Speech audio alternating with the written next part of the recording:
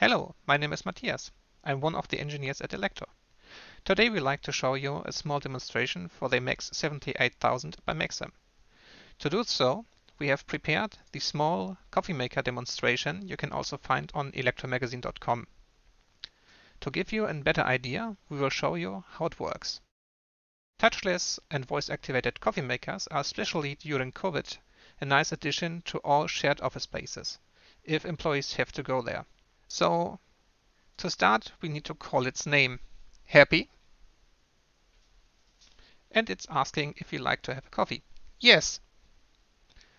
So, for security reason, it will ask if we have put a coffee cup inside the machine. Yes. And then it will brew a coffee.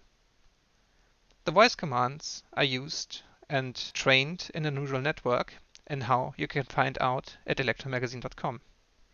I hope this demonstration gives you an idea what AI-assisted control units can do in small and also smart devices. Have a nice day.